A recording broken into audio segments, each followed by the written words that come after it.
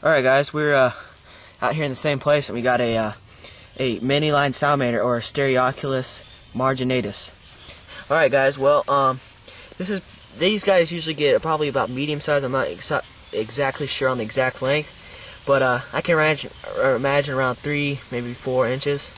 But this is what appears to be a juvenile, but this is actually the first salamander to ever bite me. It didn't really hurt at all because it's so small.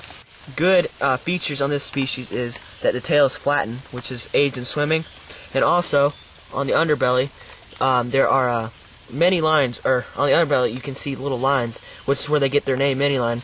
But I guess in other specimens they're usually lighter and you can see all the lines. But yeah, these guys are probably the same habitat as the carpenter frogs, but just a little bit more secretive. Alright guys, well, these guys are usually found underneath these logs right here, just like that, and it won't surprise me if we found another one.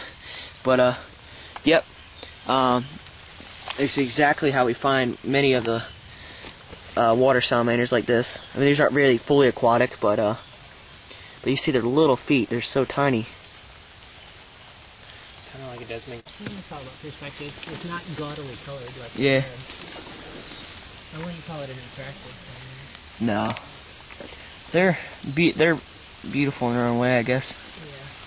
Yeah. Oh yeah, you can see them lines. Almost everything is. Well, I'm letting them go, so yep, there he goes, burrowing around. I'll probably let him go underneath the log. Right over there. So yep, see you guys later.